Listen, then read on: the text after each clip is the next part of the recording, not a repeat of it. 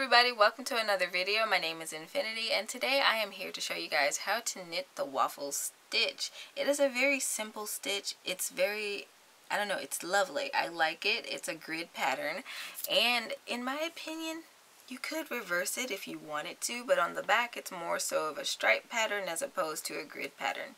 I don't know, the choice is yours. Without further ado though, I'm going to jump into this tutorial. Alright, so for this pattern, what you want to do is cast on in multiples of 3, and then you're going to add an additional 1 at the end. So I'm going to cast on 16. 2, 3, 4. Alright, so I have cast on a total of 16 stitches. That is my multiple of 3 plus 1. So what we're going to do is get started on this 4-row repeat. I should have mentioned that. But okay, we are going to start our first row by knitting 1 and purling 2 all the way across.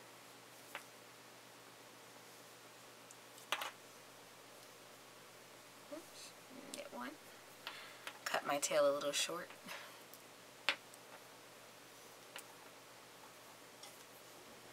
And purl 2. 1.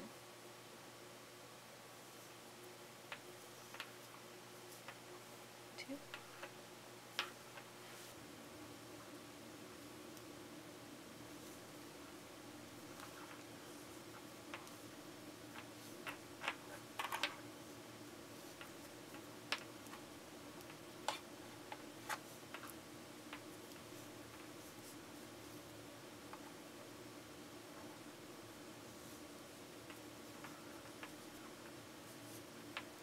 Alright, and finishing this row on a knit 1.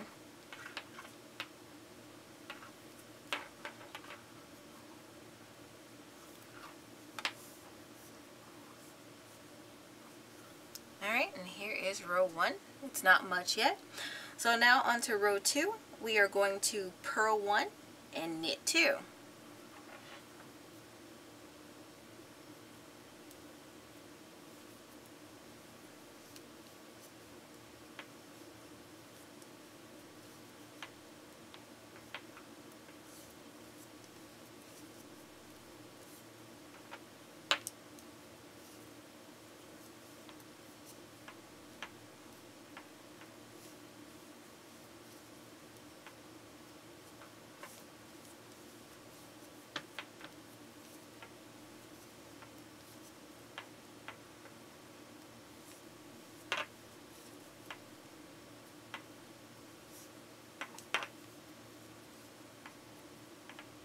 Alright, and then we're going to end the row on a purl 1.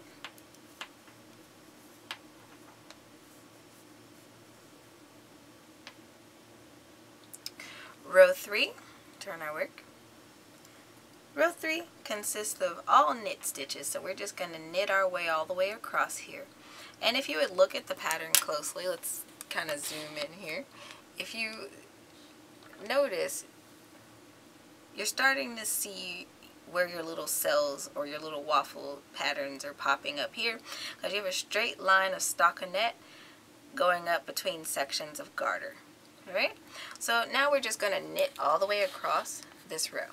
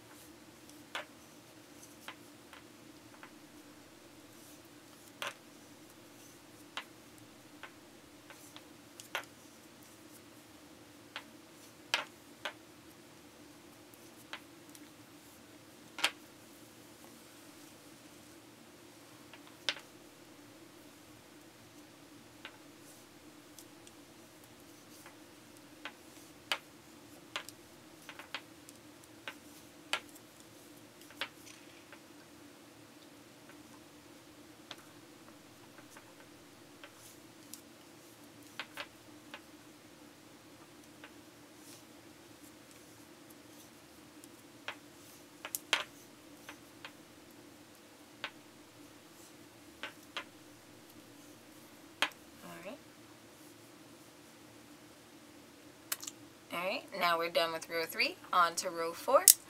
Row 4 is even easier. Row 4 consists of all pearl stitches. So we're just going to insert our needle purlwise, and we're going to begin to purl.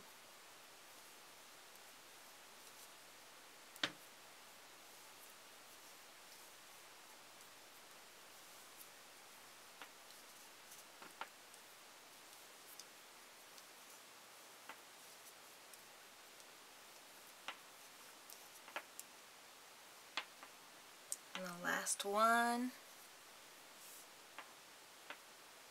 There we go. Alright, so from here we can start back at row 1. So row 1 was knit 1, purl 2 to the end.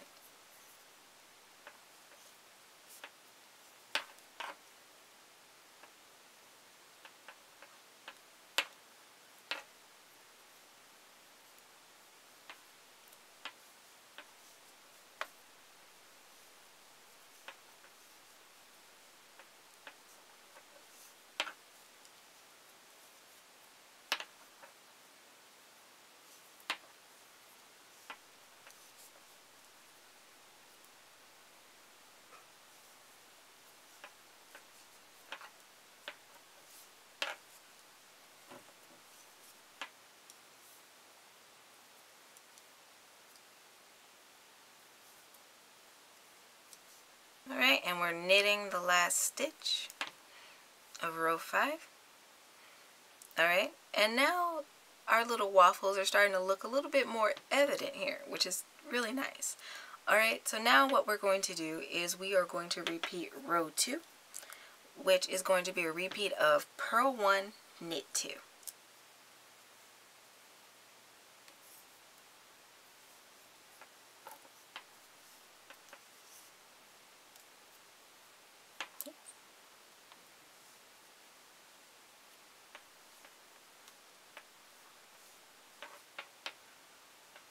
Alright, ending the row on a purl 1.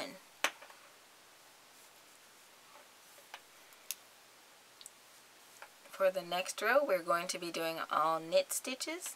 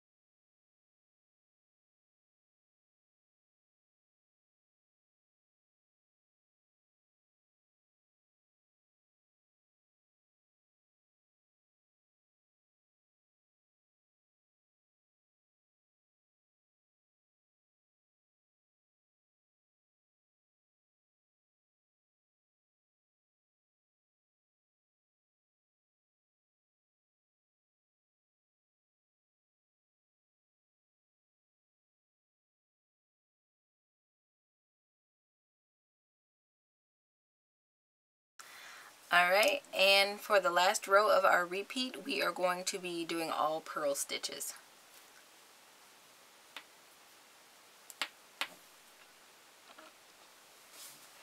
Alright, and you would just repeat rows 1 through 4 over and over again until you reach the desired length of your project. This stitch is really good, I think, for garments and blankets. I would probably even do a sweater with this stitch. I just like how the grids line up on it. Anyway, I hope you guys enjoyed today's tutorial. If so, don't forget to leave this video a thumbs up. Don't forget to subscribe and hit that notification bell so you don't miss out on my other knitting content. Usually I post knitting type tutorials on Wednesdays at 9:30 a.m. CST, so don't forget to subscribe and check that out. You can also check me out on Instagram, where I post all my behind the scenes stuff as well as all the projects that I'm working on, and I tend to work on a lot, especially as I get into designing my patterns and things like that. So if you're interested in that content, you can head over there and check me out over there.